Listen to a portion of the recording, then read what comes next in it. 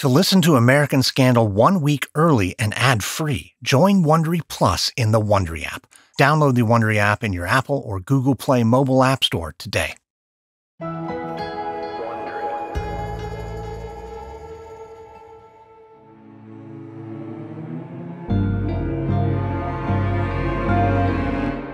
From Wondery, I'm Lindsay Graham, and this is American Scandal.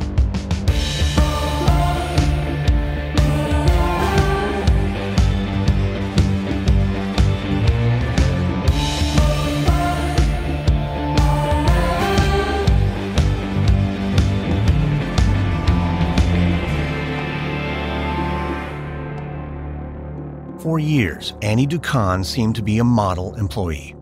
Working at the Hinton State Lab in Boston, Dookhan tested drugs that had been confiscated from alleged criminals and identified the substances using chemical tests. With the lab drowning in a backlog of work, Dookhan made a name for herself by running far more tests than any other chemist at the lab. But behind her sky-high production was a dark secret. Dookhan wasn't running actual tests. Instead, she was merely guessing the results and covering up her tracks, even as the state continued to rely on her work for criminal prosecutions.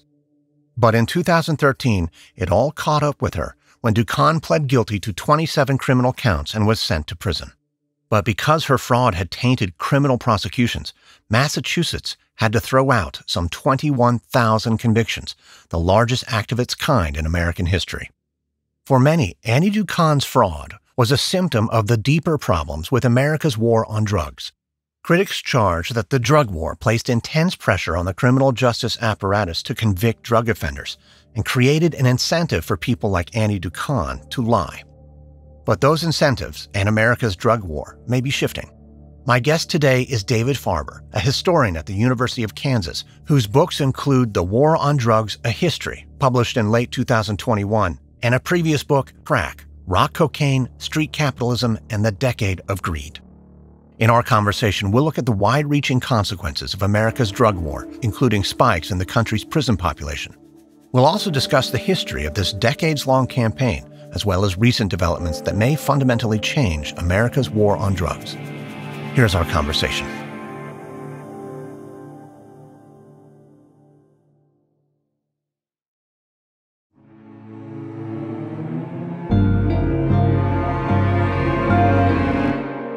David Farber, welcome to American Scandal.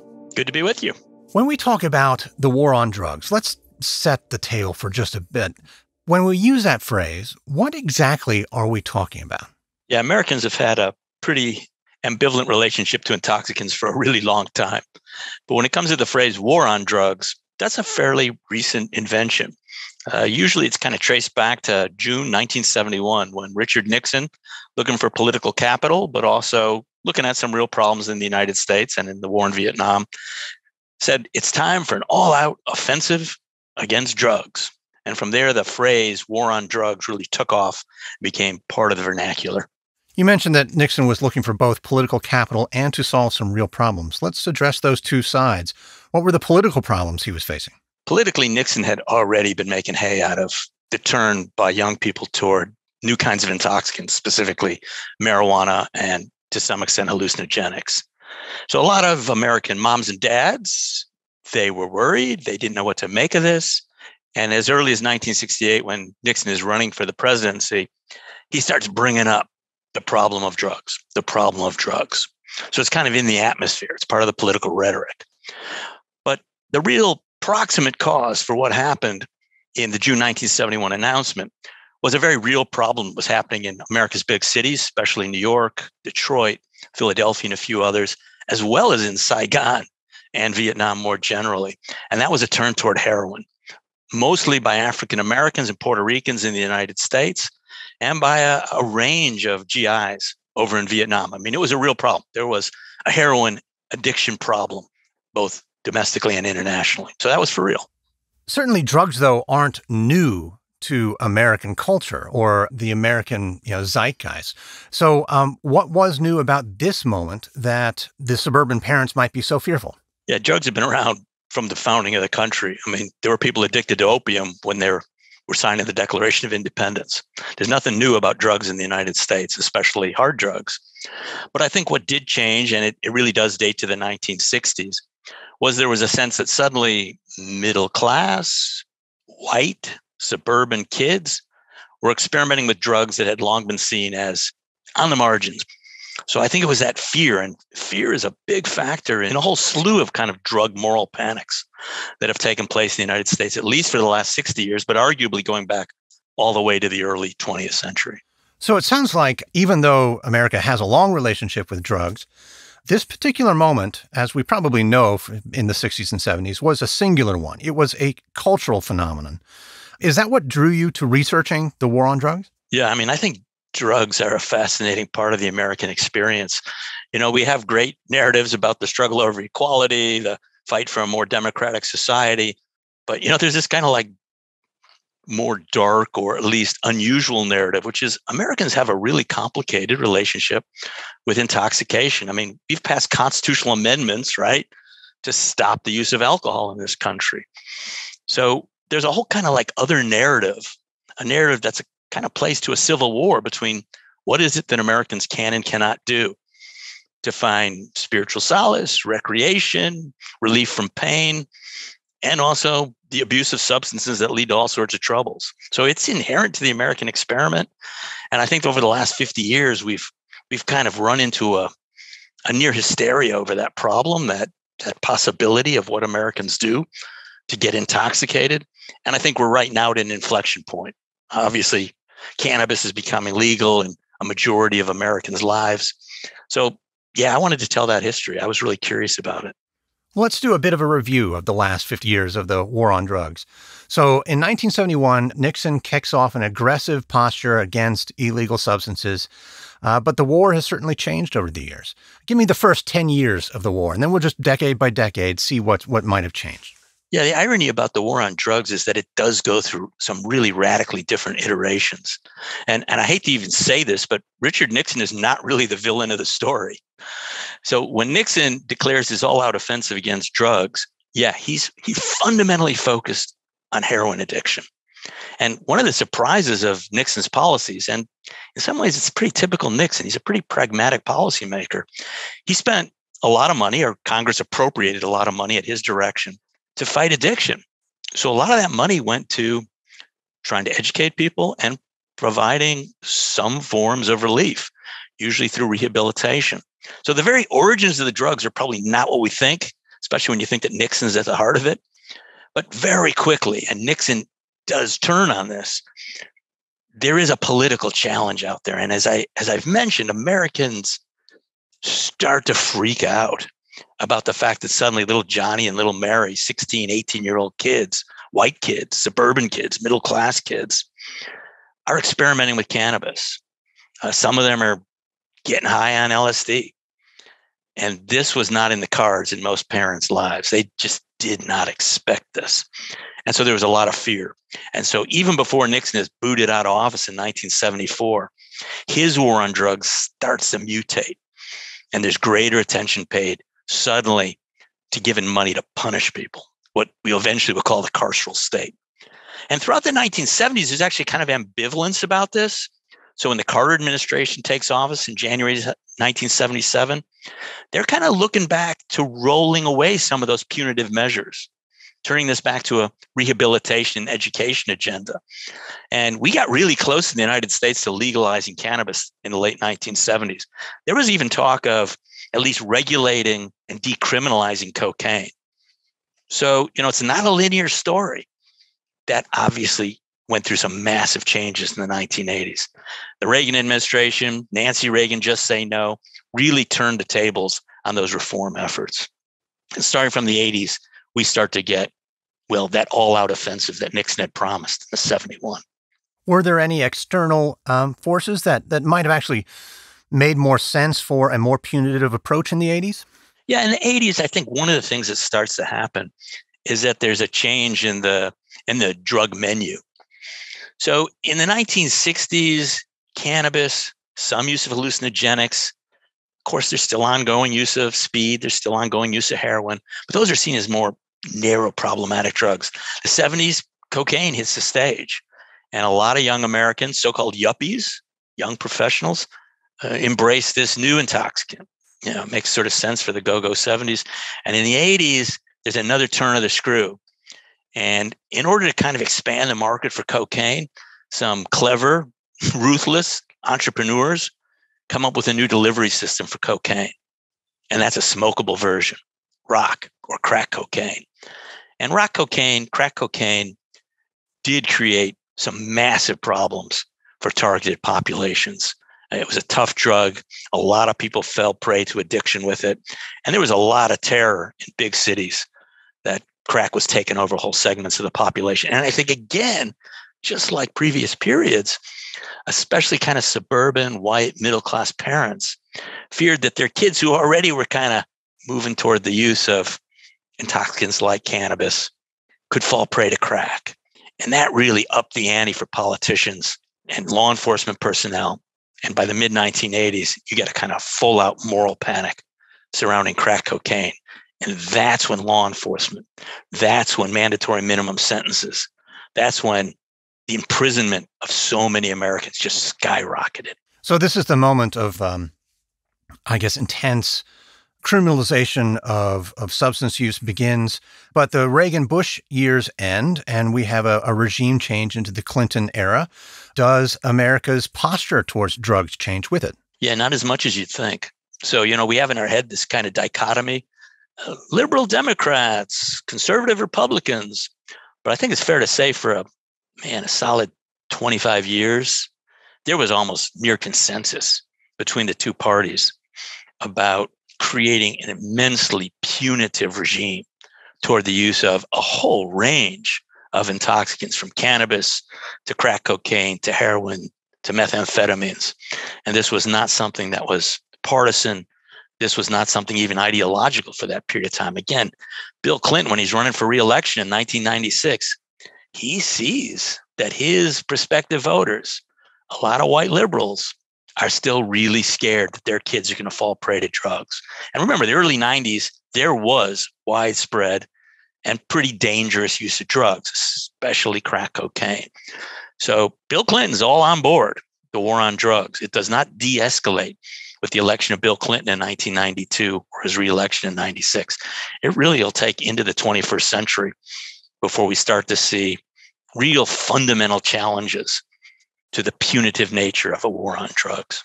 Well, when did this consensus then begin to fracture? Was there someone leading the charge? Again, the way I sort of see the war on drugs is, as much as it was a political consensus, there was also a kind of civil war in the United States. There wouldn't have been a need for a war on drugs if there weren't tens of millions, and literally, right, tens of millions of Americans who were choosing to use illegal substances.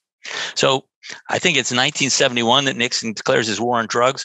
Almost immediately, almost at the exact same time, pro-cannabis advocacy groups come into the fore. NORML, the National Organization to Reform Marijuana Laws. Groups like that start to push against this logic that somehow these intoxicants, cannabis in particular, but the others as well, are somehow way more dangerous than alcohol or caffeine or nicotine. And so there's a pushback always from the beginning. And I think that pushback gains greater political saliency, especially as young baby boomers start to get political power. And then as people start to see that cannabis has utility besides simply getting high, post-traumatic stress disorder in the 80s with AIDS, when cannabis is seen as actually a useful tool in battling some of the symptoms of AIDS, you also start to have a kind of rupture within the Black community over the punitive nature of drugs. And again, it's important to get in our heads that this was not a racial regime at its origins. Black congressmen, Black ministers, Black advocates for justice were pretty fierce drug warriors themselves, especially in the 70s and 80s. But as the carceral state kind of takes over, as this mass imprisonment regime escalates under the Reagan years and then just continues into the Bush and then even Clinton years, you do start to see a lot of Black politicians, Black political leaders, Black community activists start to think that the logic of this war is more dangerous than the actual harm drugs can produce in their own communities. So you start to again see this civil war, this divide that takes place. But man, it just takes forever for the kind of political saliency of a fierce war on drugs to lose its potency.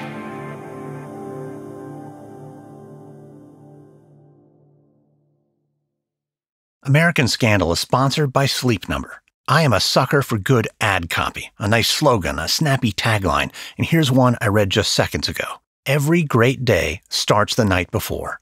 Oh, that's perfect. First of all, it's true.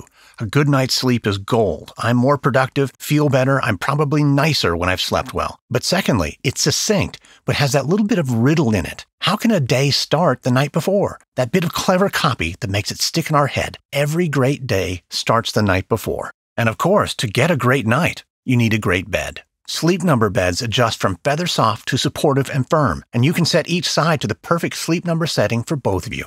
I think I found my Sleep Number at 40, but my wife might prefer hers at 35. But Sleep Number smart beds not only adjust to your ideal firmness, their Sleep IQ app tracks how well you sleep. It measures your best sleep hours, heart rate, breathing, and movement, and you can use this data to improve your sleep. Discover special offers now for a limited time at your local Sleep Number store or at sleepnumber.com/AS. Sleep Number. Proven quality sleep is life-changing sleep.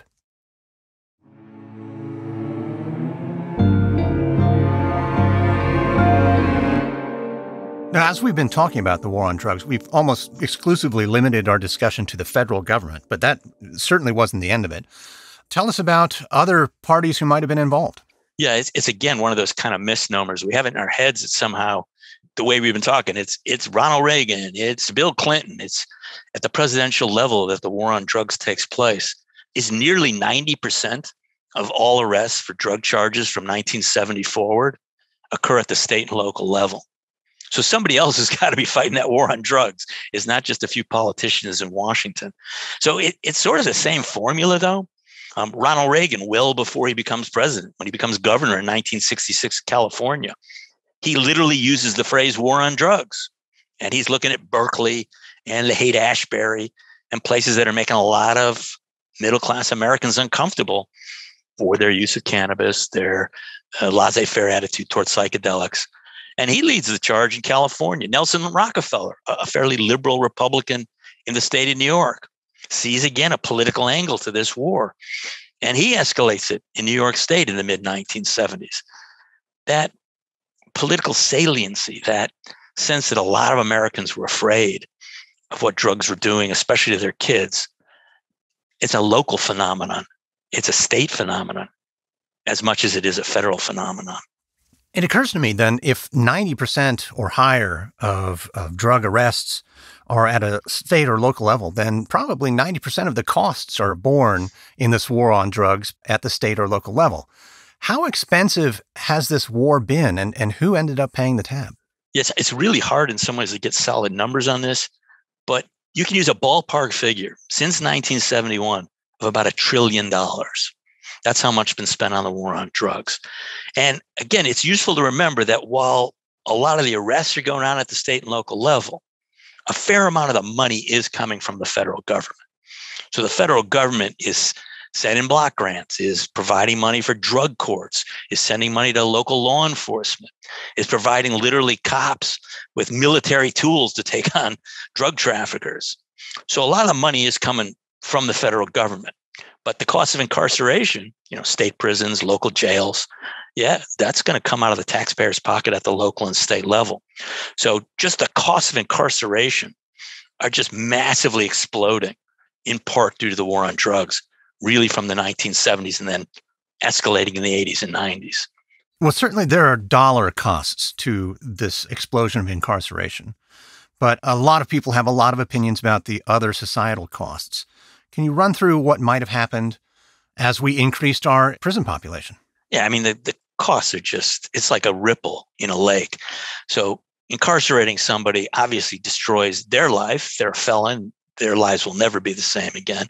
But it just ripples through the community. Families are torn apart. The ability for people to come out of prison and become wage earners is decimated. You got kids growing up without fathers and then increasingly without mothers as well due to the war on drugs. You've got people really torn apart through that criminalization, that incarceration of people who are abusing drugs or trafficking in drugs. Again, a lot of these people need help. They're messed up. They're doing some bad things. But the choices we made to incarcerate them in so many ways just exacerbated the underlying difficulties. It's kind of put people in position to become heroin addicts or give themselves over to crack cocaine. So, that people like this needed some kind of intervention. Yeah, for sure. But to turn them into demons, to incarcerate them, to take somebody who sold 5 grams of crack cocaine and put them in jail for 5 years, 5 grams is nothing, a little packet of crack. That was a life changer. The war on drugs, it's obviously a metaphor, a martial one, though. And I was thinking there are probably 2 types, broadly speaking, of military actions of war. One is perhaps one of an existential nature. You are suddenly attacked and you're thrust into a war to defend yourself. But another war, it would be a tactical one in which you have strategic objectives that you want to accomplish through military operations. So I'm wondering which of these 2 is the war on drugs, and if there were objectives, were they reached? I think, again, this is something that really varied from regime to regime, administration to administration, and there's lots of variations at the local and state level. William Bennett, who becomes the drug czar under George W. Bush, he believed in zero tolerance. He believed that the only way to win the war on drugs was essentially to destroy all people who use drugs. There should be massive penalties. You could literally, he felt, destroy drug culture. That's on its face absurd. It wasn't going to happen. So on the other hand, then there's more tactical approaches. Well, heroin's really dangerous. So if we get rid of heroin addiction, we've really had a fundamental, at least tactical victory. Whereas cannabis, maybe that's not the same thing. And again, starting in the 70s and really continuing right through today, cannabis became kind of a drug exception. Well, maybe we don't need total war on cannabis. We can educate, we can scare, we can try to get young people not to become abusers of that substance. So one historian has called them impossible criminals. You're not going to lock up every 17-year-old white suburban boy who's caught with 2 joints in his pocket. That just didn't make sense in most of America. But heroin addicts, poor Black people who are selling crack cocaine, maybe you could really eradicate them. And by the late 80s and early 90s, there was a kind of total war, at least on crack cocaine and those who sold it. So the war always varied. It never was equitable. It was never fair. The targets varied over time. And obviously the most marginal people overwhelmingly faced the brunt of the war on drugs. Another word for total war might be prohibition, which is something we've actually tried. And we've noted a couple of times that there's always been some sort of drug use in America since its founding. So let's rewind a little bit and look at America in the late 19th century. What is the state of intoxicant use in this era of America? Well, the first answer is there's a lot of it. Americans were getting high, intoxicated in every imaginable way. And it was almost completely legal. So you could go to the drugstore and buy a wonderful product by the Bayer Pharmaceutical Company called heroin. It was called Bayer heroin. And it was good for headaches and all sorts of aches and pains. So the laws were laissez-faire, caveat emptor. You could buy anything you wanted pretty much without regulation. There were some exceptions in various states and localities, but it was pretty wide open. Cocaine, heroin, cannabis, they were all widely used substances. This obviously lent itself to problems. There was a product in the late 19th century that was used for teething babies. In other words, baby was crying, their teeth hurt as they were coming in. Well, they'd rub cocaine on their teeth. So, maybe not the best use of a pretty heavy alkaloid. So doctors, public health professionals, pharmacists started to see the need for some regulation. And we sort of start in the late 19th century into the 20th, treating drugs not as something, demonic or terrifying, but like the way we treat a lot of pharmaceutical products today, as a product that needed regulation. So this is right at the beginning of the 20th century, the progressive era, like the 1906 Food and Drug Act, which required labeling ingredients and other things. But we know that in just another 10 years, pretty much, we're going to get an absolute prohibition on alcohol. How does a laissez-faire nation that realizes it needs a little bit of regulation suddenly go into an era of prohibition? Yeah, these are never either or things. So alcohol, which was by far the most abused intoxicant in the United States going back to the 17th century, the colonial days, had always been a substance of concern. So there were a lot of pietistic Christians who thought any kind of intoxication, and most especially alcohol, was dangerous.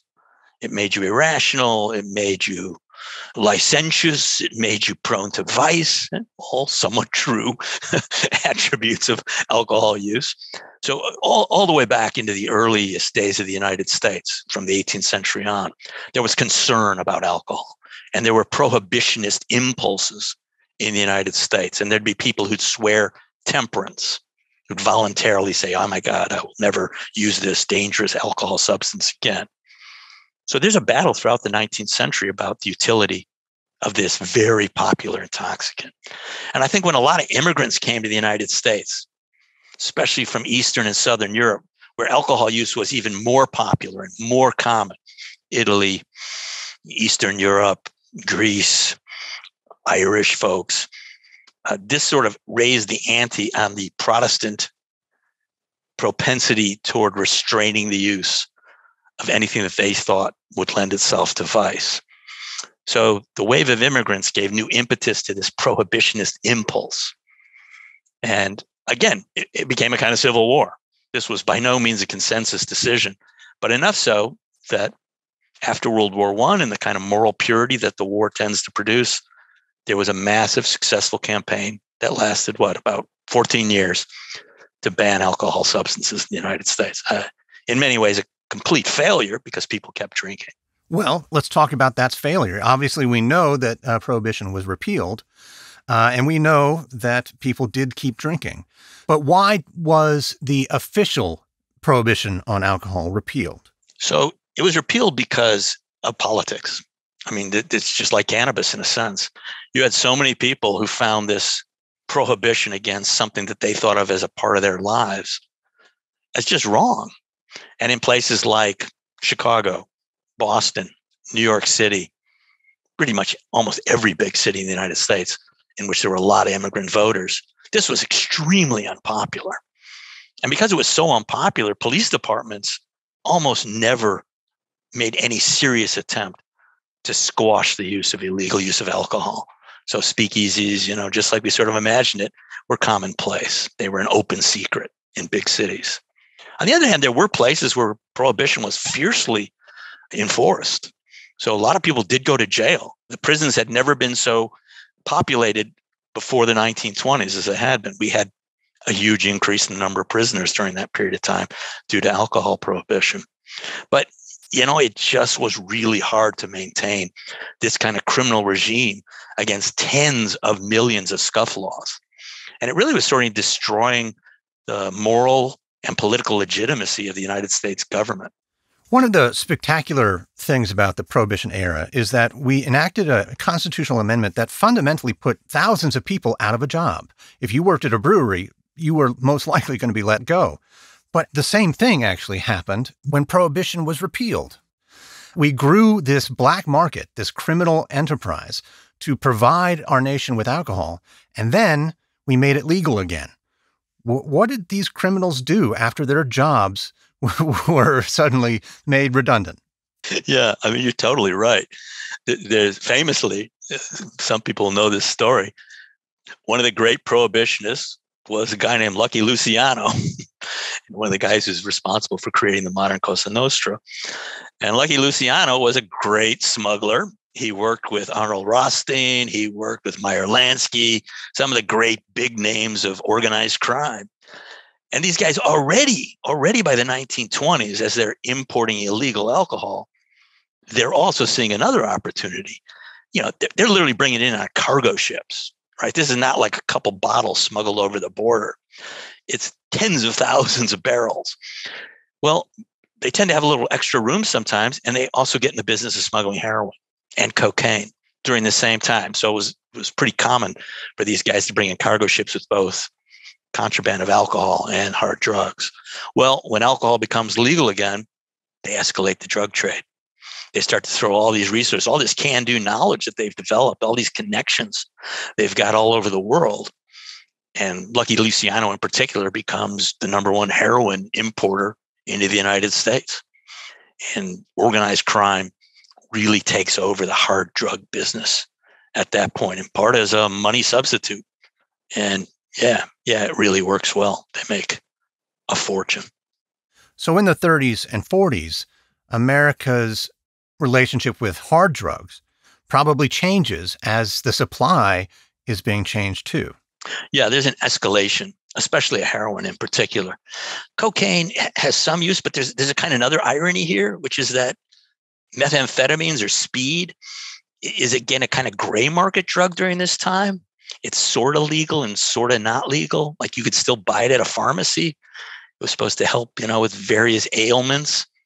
So cocaine doesn't quite explode the same way because you can buy this other stuff. But heroin, talk about a great market model, right? People become addicted to it. You create your own increasing clientele. So that's where a lot of the emphasis goes. And it's becomes particularly lucrative in America's big cities. This is a time, again, like all these different things are coming together at the same time. It's during the 1940s in particular that you get massive new waves of immigrants into big cities. They tend to be Black Southerners who move into these big cities, finally have some job opportunities because of World War II, to work in defense plants and other things. They become the target for this new intoxicant. And heroin's kind of pushed hard in Black segregated communities. And again, just takes off as a business.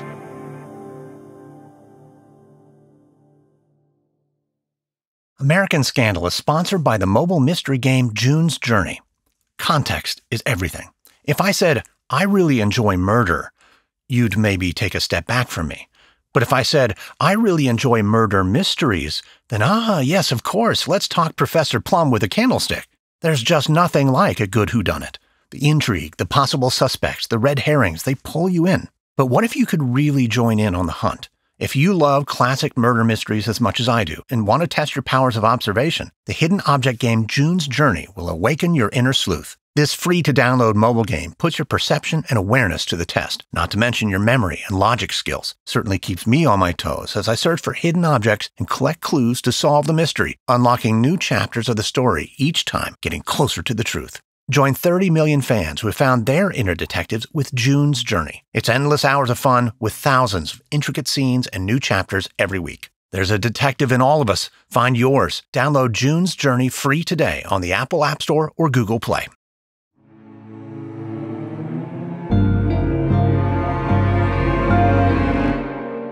So then we march forward to where we began in the early 70s. Heroin is a scourge and growing, and people are growing afraid. There's a countrywide panic. And then in 1970, Congress passes the Controlled Substances Act. What is that law, and how did it change the war on drugs, or define the war on drugs? Yeah, so starting really during the Cold War, there's a new emphasis on international trade, on trying to establish kind of ground rules for what will become the free trade bloc, basically Europe and the United States and what other countries we can pull into that. And one of the things that becomes quickly apparent is there's a lot of illegal smuggling going on in this new trade regime. And illegal drugs are a big part of that. So in 1961, there's a real attempt to create a kind of set of ubiquitous rules to govern how illegal drugs should be treated. In 1961, there's a massive treaty signed by the United States, really pushed by the United States, to start creating a series of laws that prohibit the smuggling, in particular of heroin, but other illegal drugs too. And it's really in 1970 that the United States Congress kind of gets on board and passes a law to really enforce this 1961 Trade Act that had taken place. And again, it's really kind of fascinating how Americans are still ambivalent about this stuff. In 1970, it is true that marijuana, heroin, opiates, and a few other substances are treated as demonic drugs. They're called Schedule I drugs. They have no legal use whatsoever. And that's done in the 1970 Controlled Substance Act. But other drugs are more ambivalently treated. So Valium and these other new prescription drugs that are easily abused, they're treated as like Schedule IV drugs, a kind of white market drug that can be regulated, that doctors and pharmacists can kind of control. Schedule I drugs, heroin, that's going to be done by the police. That's law enforcement stuff. We've mentioned a few times the massive increase in incarceration during this period as a direct result of the war on drugs. But I'm wondering if we can put a number to it. What does a massive increase in incarceration look like? So I think right now, and the math is, again, there's arguments about this, but probably about 250,000 Americans are in state prisons or the federal prisons right now for drug charges of one kind or another. That's actually down some in the last 10 years. So the height of this was probably, I think it's about 10 years ago. But what's remarkable is that even in the 1970s, there were thousands of people in prison, not hundreds of thousands, but thousands for drug charges. In the city of Chicago, for example, even in the early 1980s, usually when Chicago police officers caught someone selling drugs, certainly possessing drugs, they might throw them in jail, the local jail, for a night or two. But almost no one went to state prison. Almost no one got sentences of, a year, let alone 5, 10, or 20 years. So it really starts to change in the 1980s, where there's this zero tolerance in some ways for drugs. And the decision was made to use punishment, to use incarceration. Those would be the tools by which we would end this war, by which we'd win this war. And the numbers just explode. In our discussion on the war on drugs, we've talked a fair bit about the victims of the war, the casualties. But who were the victors? Is there anyone still fighting the fight or who have incentive to do so? Yeah, there's definitely some special interests that have high regard for the war on drugs. I mean, some of it's a little bit embarrassing almost. Prison guards, people who build prisons, private contractors who build prisons, the private prisons that exist in the United States. And again, it's worth remembering, drug criminals are only a relatively small percentage, especially in state penitentiaries and jails. But, it's money. It's money in the bank. Federal government, it's about 40% of all people in prison at federal penitentiaries are drug criminals. So there's still money to be made on this. I think luckily there's other financial interests that are starting to change their tune. The pharmaceutical industry, the rehabilitation industry, they're all people arguing for some real fundamental changes. So the financial interests aren't what they once were, but I think a lot of parents are scared.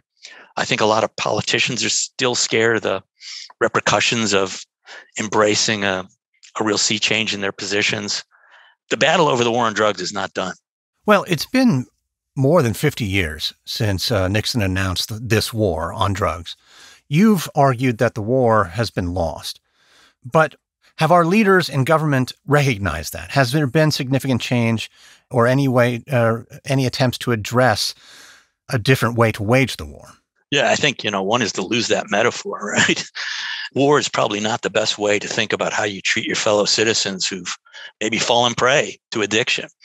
There's got to be a public health solution to it. And I do think we're going through a sea change. As I say, I think this is a real inflection point. No one exemplifies that change better than our president, Joe Biden. Joe Biden in the 1980s, he was a general in the war on drugs.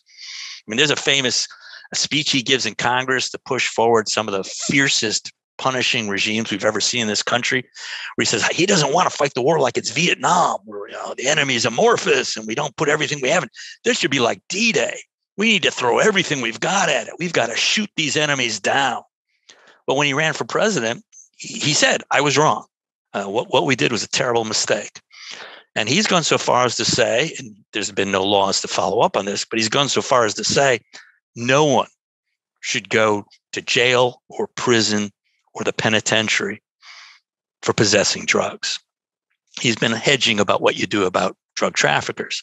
But that is a sea change. And again, when Richard Nixon announced his war on drugs, 84% of Americans said anyone caught with even a few crumbs of marijuana should serve time in prison.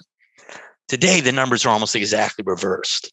More than 80% of Americans say people should not go to jail or prison or the penitentiary for possession of drugs. They mean all drugs. So we really have seen a sea change. We still don't know, I think, legislatively, how to make that change happen. It's happening with cannabis. There's a kind of exceptional quality to cannabis, but we're still figuring it out. But I think heads have changed. Right now, at this moment, we've hinted at it being a sea change. Certainly, there's a discussion about cannabis, and we've seen it become decriminalized at the very least in several places. We are still suffering a tremendous opioid crisis. There's been changes of political opinion, too, that follow a more popular shift in their opinion of drug use. So moving forward, if we look at the next 10 years of the war on drugs, if it exists, what do you envision? I think the opioid epidemic is another of these massive factors that helps us to re-envision probably what we can and should do about people who fall prey to drug addiction and drug abuse. Overwhelmingly, we've taken a public health approach to opioid addiction. Now, we do put people in prison, but in general, we're trying to figure out a regulatory regime and a rehabilitation regime for those people. And I think that's probably the direction we as a society want to go. Again, I want to underline, there are drugs that are dangerous. Becoming a heroin addict is not a happy way of life. Falling prey to fentanyl and overdosing on it, right? We know 100,000 Americans are dying of that. This is serious stuff. We don't want to just say yes to drugs, but we do probably have it within us to move from a carceral punitive approach to a public health rehabilitative approach to how we handle, again, people's ubiquitous desire practically to get intoxicated. It seems to be a part of the human condition. And to pretend it doesn't exist has not done us in good stead. Well, David Farber, thank you so much for speaking with me today on American Scandal. Thank you. That was my conversation with David Farber, a historian at the University of Kansas, whose books include The War on Drugs, A History, and Crack, Rock Cocaine, Street Capitalism, and the Decade of Greed. From Wondery, this is episode 4 of Fraud in a Drug Lab from American Scandal. In our next series, by the 2010s, SAC Capital had grown into one of the most powerful hedge funds on Wall Street, but accusations of insider trading led FBI agents to begin a sweeping investigation, working to flip sources and setting the stage for a high-stakes prosecution.